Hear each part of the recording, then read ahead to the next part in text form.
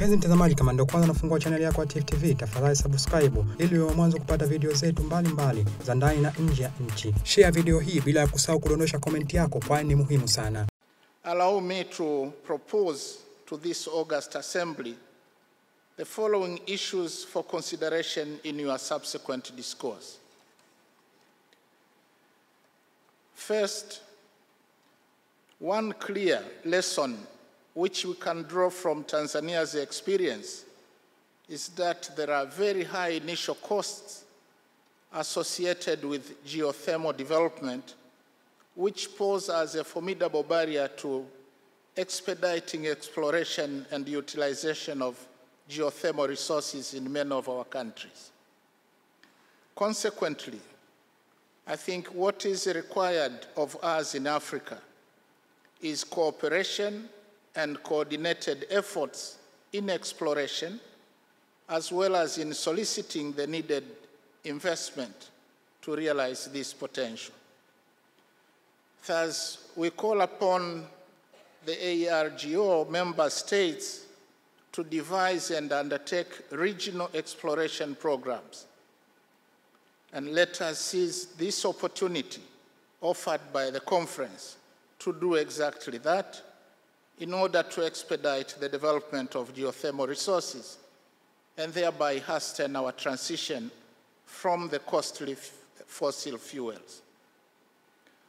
Second, I think it is also important for each of our countries to have a dedicated institution to spearhead geothermal development, together with appropriate legal and regulatory frameworks that can facilitate private sector participation.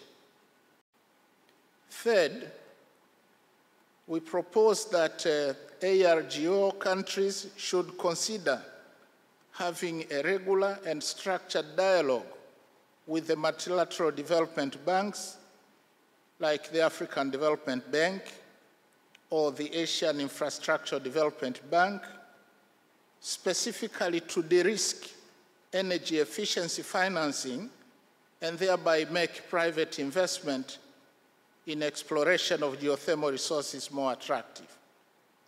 I think this proposal is backed up by the fact that individual national government budgets are insufficient to cover the bulk investments needed in the development phase of geothermal projects. And fourth, I would like to use this opportunity to invite all potential investors to come and work with us in Tanzania in our top geothermal potential sites, and notably Ngozi, which has a potential to produce 70 megawatts. There is also Kiejo-Mbaka, 60 megawatts, Songwe, which has a potential of between 5 to 35 megawatts, Natron, a potential of 60 megawatts, and Luhoi, 5 megawatts.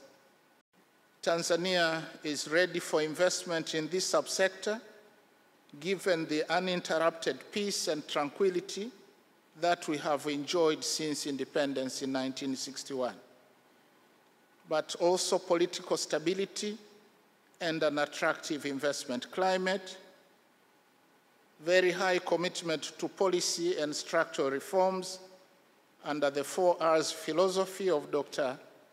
Samia Suluhu Hassan, which stand for reforms, rebuilding, reconciliation, and resilience, as well as domestic and international agreements on resolution and settlement of investment disputes, to which Tanzania is a signatory.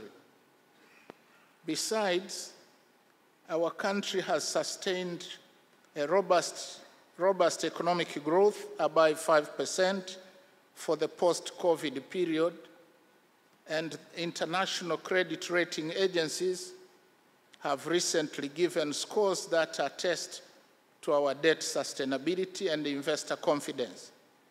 Recently, Moody's gave us a score of B+, B1, with a stable outlook, while Fish gave us a score of B+.